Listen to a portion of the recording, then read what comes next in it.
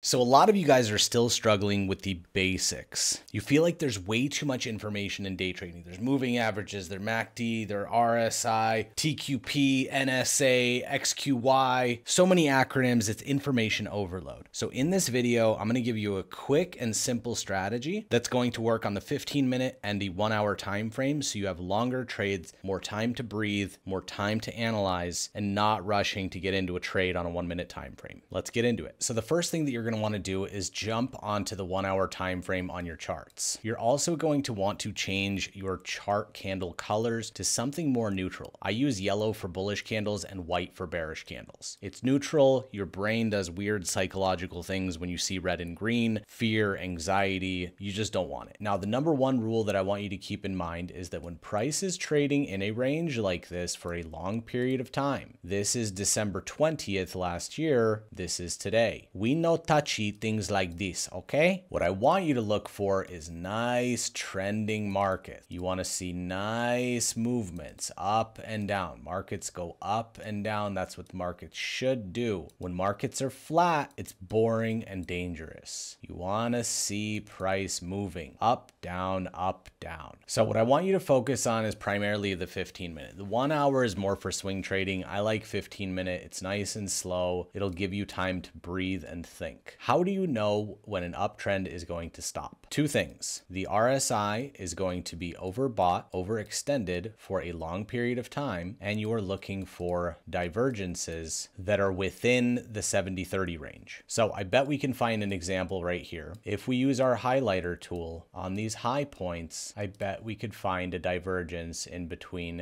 at least two of these. So these are two separate lines between this point, and we look at the RSI, we created a higher high, and on the RSI we have a higher high. Then the next one, we created another higher high, while the RSI made a lower high, showing us a very important thing. A lower high in an uptrend is what we call a loss of momentum. Always keep in mind that the RSI is a momentum indicator. Higher highs and higher lows on the RSI is going to show you that the momentum is up. Once we start making lower highs on the RSI, it is an early indication that the trend is losing momentum and may go to the downside. So once this happened and we failed to make a higher high right here, you can see we are now trading within the 70-30 range of the RSI right here. At this point, I am looking for short positions. The one thing that can help you a lot is switching to Heikin Ashi candles. So what you're looking for at this point with a Heikin Ashi candle is a candle that is bearish with no wick on top, and that is your entry point. This right here is the first candle that rejected from here, had a no wick candle. So what your position size looks like is an entry here with a stop loss above here, and all you're going to do is a 1-to-2 risk to reward ratio. That's all you will ever need. If you do that consistently, you will make money. You can also hold these trades until you see your first bullish candle or the first candle that changes color. So if you did that, candle close right here, you're looking at a 1 to 2.4. So it's a very simple recipe. You're looking for a divergence, a failure to make a higher high or a lower low, and your first Heikin Ashi candle with no wick. Backtest it. Let me know what your results are in the comment section down below.